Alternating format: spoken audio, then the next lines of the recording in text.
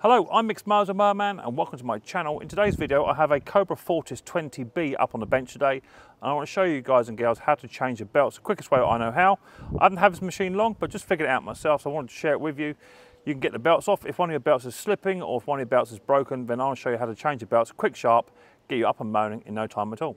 If it's the first time you're watching Micks Mowers, Mower, hit the subscribe button, whack the old bell, set notifications to all, that way you'll be told next time I upload my video. So without further ado, let's get down and dirty.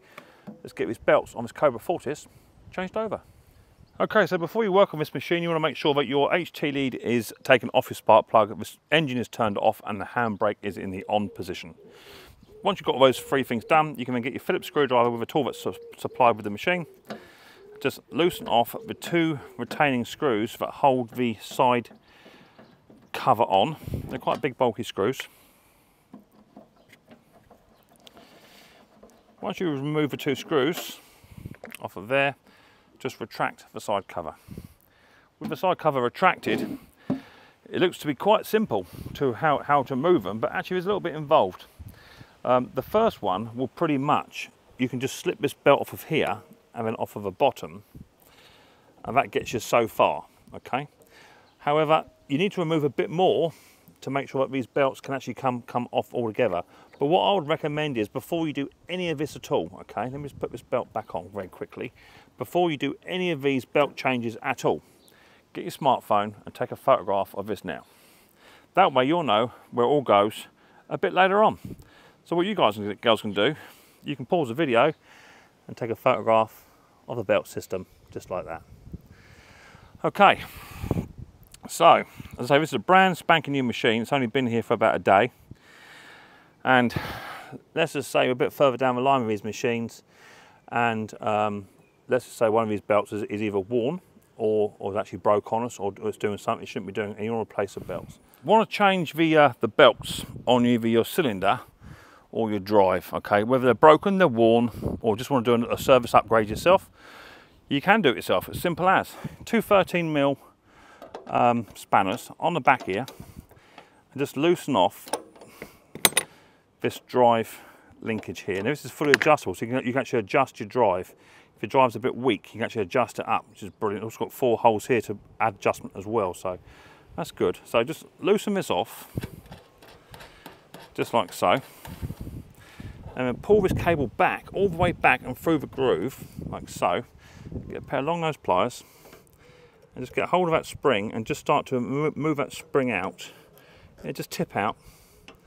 I'm only using long nose pliers just to get a hold of it. It'll come out, there it goes. So that comes out. Once that's out, he says, once that's out, that drops down.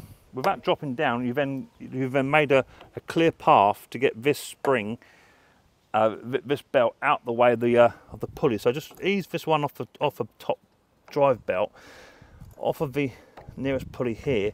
I find you to turn the whole belt round, and then you can just slide it out from underneath here. It's a bit tight, just don't pinch the belt, and then lift that up, and out comes your drive belt. That's off in 2 or 3 seconds. We like that a lot.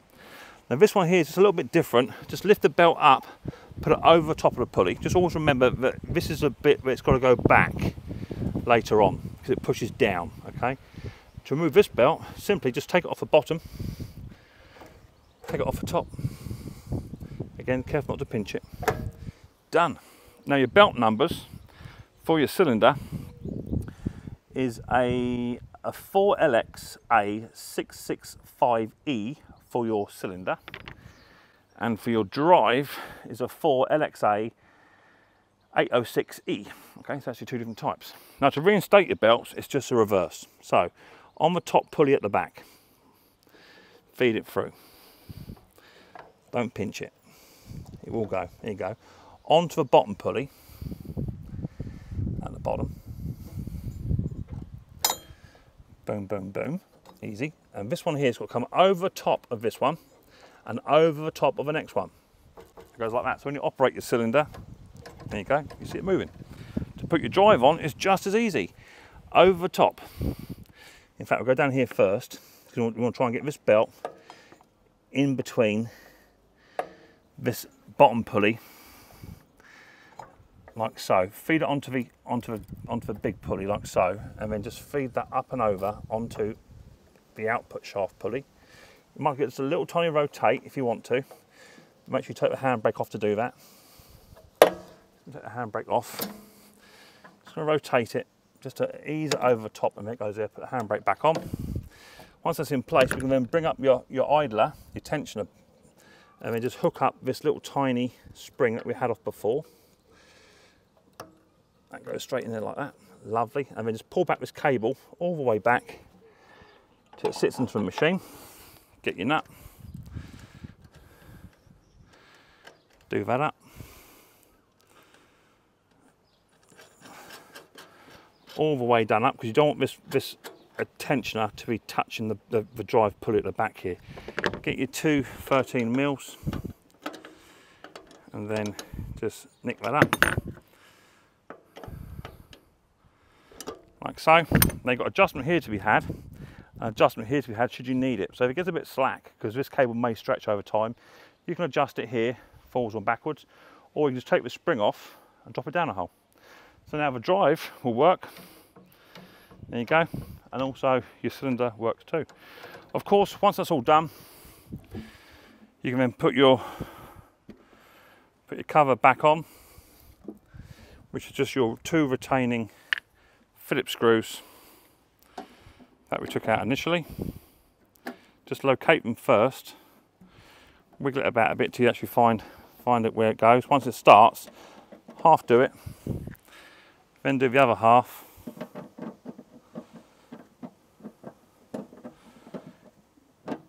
So just a bit of wiggling, just to locate the hole. Where are we? Oh, a little bit low, that's why. That there. Do that one up. Just well seat them. Job done. Belts changed inside 5 minutes. So there you go. That's how you change your belts on your Cobra Fortis cylinder mower. Quick and easy to do, done inside 4 minutes. There's the numbers for you as well for the new belts. The belts are readily available online, no problems at all, and they look to be quite heavy duty. They're not tooth belts, they're good solid V belts.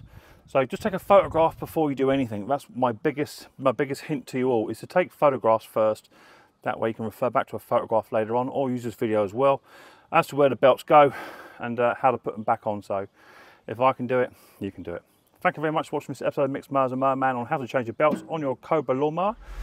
If you find it helpful, give us a big thumbs up, hit the old subscribe button and whack the old bell. And I'll see you guys next time on the Micks Mowers and Mower Man channel.